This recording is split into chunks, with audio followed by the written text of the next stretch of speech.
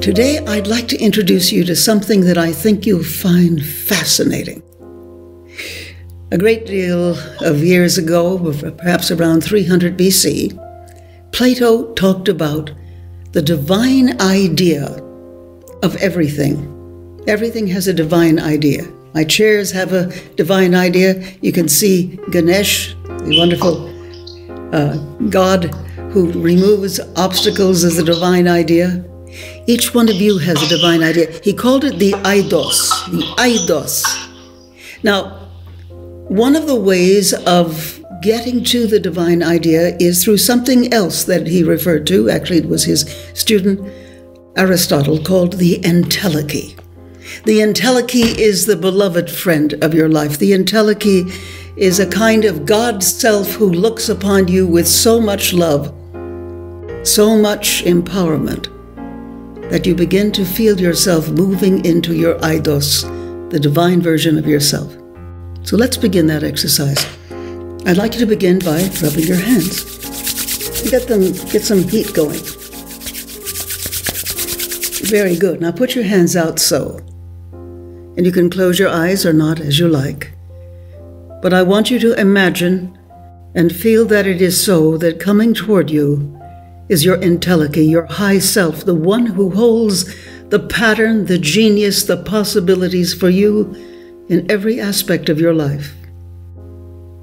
And you can feel this entelechy because this entelechy loves you so much.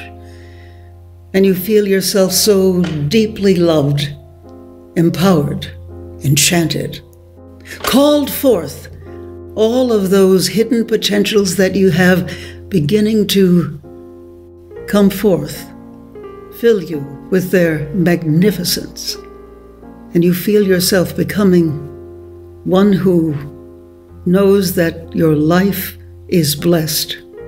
Your life is blessed. You feel yourself affirmed, loved beyond all loving, deeply known.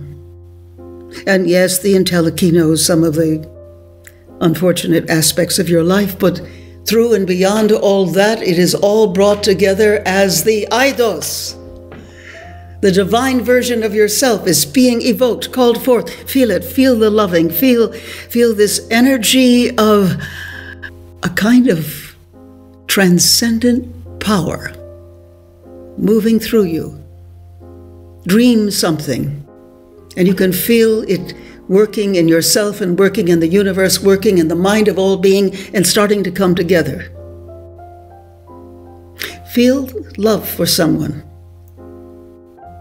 and know that you are connected in this loving for this person, and this person, you can feel that loving coming to you.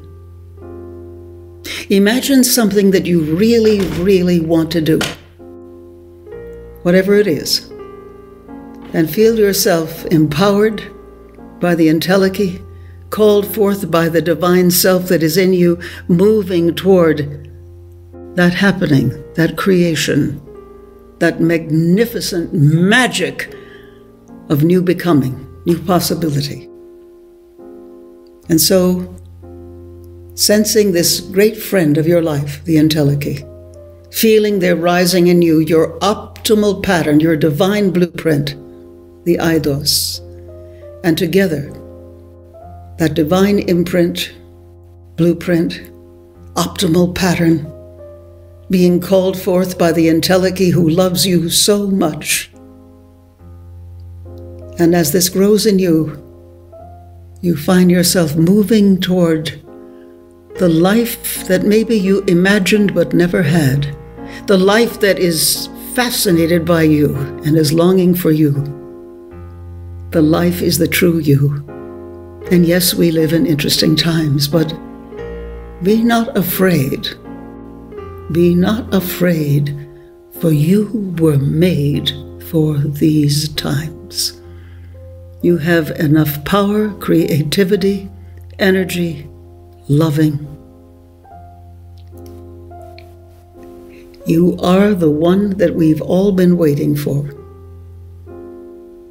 You are. For you are part of the divine self. You are called forth by the beloved friend, the entelechy. And if you would do this exercise every day, you'll begin to see a change in mood, feeling, sense of possibility, adventure, creativity, and above all, being the great friend to others, the one who calls forth their entelechy, the one who calls forth and sees the divine self that is there within each person that you encounter, the entelechy. Thank you.